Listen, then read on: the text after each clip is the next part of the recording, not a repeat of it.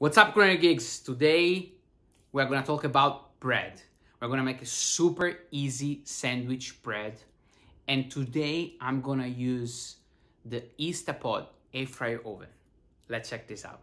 Alright, so we start off from our dry yeast in the water, and as always the full ingredient list and direction are down below for you to check that out. We mix it in, stir it in until the yeast is fully dissolved in the water. Don't skip this step, it's really important to get a better result. I'm using my stand mixer. You can also knead by hand. It's really easy recipes, but I found out that with my stand mixer is a little bit easier for me. So I start very low, mix it a little bit of brown sugar in the yeast, so we're gonna feed the yeast for a faster activation, and then I'm gonna add my butter.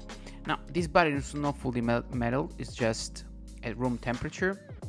It's gonna be fine. The KitchenAid is gonna work through this butter very easily.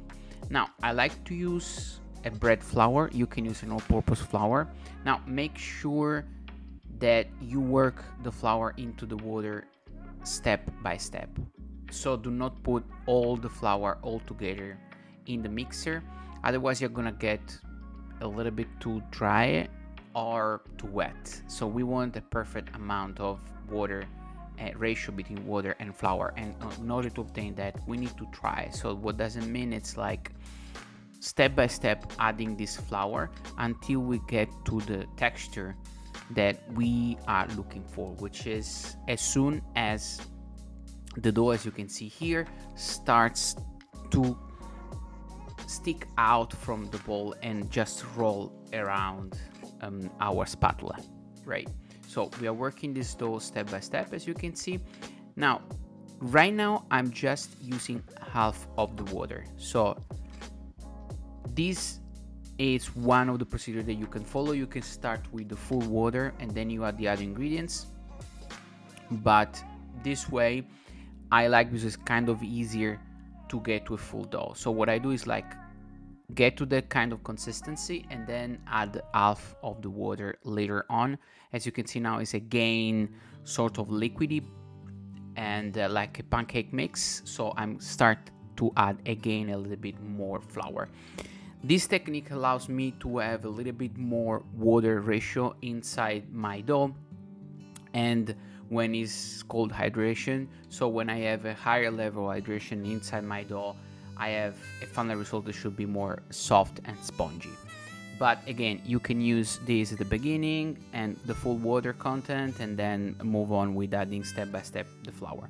Now there's no perfect amount of flour and water in this case, because each flour will have a different kind of absorption level. So what we want to do is like really check it out. As you can see here, I started with an amount that I had in mind, but then I had a little bit left in my bowl.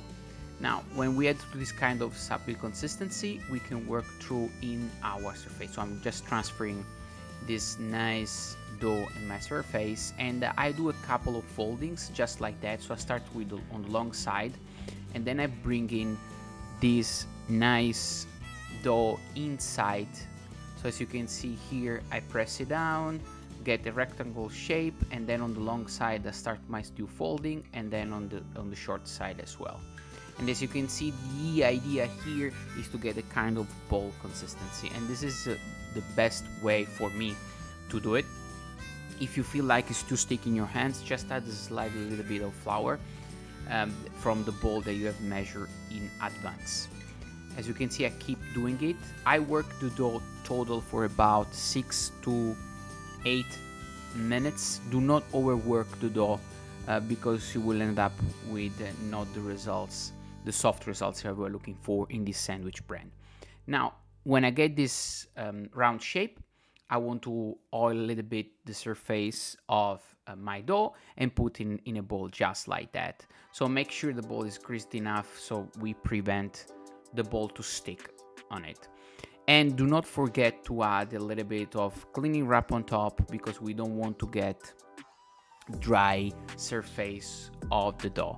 I will put in the Instapot air fryer oven, and this is a great option, which is a proof option. Now in theory it's great but I will say it's not what I was expecting. So this oven is not able to go lower than 90 degrees F, and for top 40 minutes. For this sandwich bread is perfect, but if you want to have a longer proof time, it's gonna be literally impossible to work with an oven just like that. So this is just for very short bread. It smells super good even if we just didn't start cooking it. Hey, if you're enjoying this video, please give me a thumbs up. Here we have the dough after 30-35 minutes at about 90 degrees F inside our Instapot air fryer oven. This is the Vortex Pro version, and as you can see, it's good. I mean, that's the results we are looking for. We're looking for like a relaxed dough, and we want to give it again strength to this dough by applying some folding, exactly the same as we did before. And if we feel like it's too much thickness, just add a little bit of flour, always from the first measurement that we have done. So we do not want to add too much flour because we ended up with too much dry of bread. Now, this is a suggestion here. Make sure that your dough is worked all the way through, and then you put the dough inside on the side. So the results will be better at the end in terms of shaping this bread. So you don't want to see the folding in the end of the bread, that you don't want to see any crack under the bread. Now I'm using this mold. I really love this mold. I will drop for you a link down below to buy straight from Amazon if you want. And when you place the dough inside the mold, make sure that you press this dough down, just like that. You want to have a consistency all the way through your mold. You want to make sure that the dough covers exactly the same all the way through, because you want to have a sort of consistent quantity of dough all the way through, start from end. This is where we'll end up. Don't forget to put the clean wrap on top in order to avoid to dry out the surface of this dough, and we're gonna put it back in the Instapot air fry oven for proofing. So the option here is proof. You will have only on the Vortex Pro version, I believe. Put for another 30 minutes at 90 degrees F, and this is what you ended up with. Now, this second proof is really important, and this is also the difficulties I'm encountering here in the Instapot to try taking out, because also the mold doesn't have any handle to take out easily from the oven. This is what we have. You want to make sure that the dough is raised just 1 inch above the mold.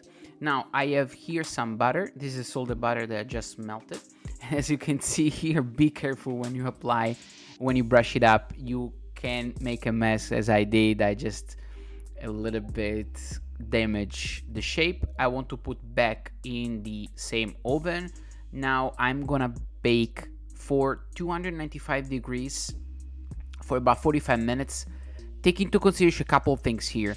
First, this oven has the heating element from the top, so we want to demold the bread and then flip it over and cook a little bit on top as well, on the bottom as well. And we want to lower down the temperature a little bit because it's very small, so do not go over 300 degrees F. Wow, guys. Look at this. Incredible. Smells really, really good. It smells like, you know, classic sandwich, white bread. Sound like homemade. Great. I'm really impressed that we can make this in an air fry oven like this. Obviously, there's like a couple tricks here because the heat comes from the top, as I said. So we need to flip it over, and somehow you can see a little bit at the bottom that it didn't fully grow, but looks amazing, looks great. Let's give it a try.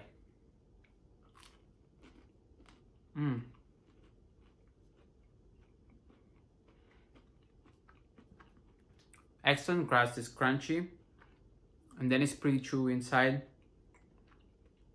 Exactly what you're expecting from like a white sandwich bread. Make this.